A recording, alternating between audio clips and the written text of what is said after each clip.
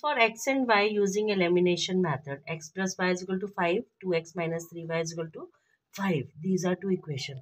So first equation, you have to multiply by 2 for making the coefficient of x same. You will get 2x plus 2y is equal to 10. Second equation you will write as it is. Then you will subtract. Sign of downside one equation will be changed. 2x minus 2x 0. You can cancel. 2y plus 3y. 5y. 10 minus 5 5.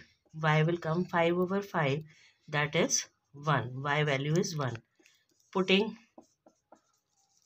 y is equal to 1 in equation x plus y is equal to 5. Another one also you can write, but it is easy, so I am doing this. Other one is complicated. 2x minus 3y is equal to 5. Now you will put here x plus 1 is equal to 5. X will come equal to 5 minus 1, that is 4. So x is equal to 4 and y is equal to 1 is the answer. You can check by putting in this equation 2 into x, 2 into 4, 8. Minus 3 into 1, 3. 8 minus 3, 5 coming. That means your answer is correct. Thank you.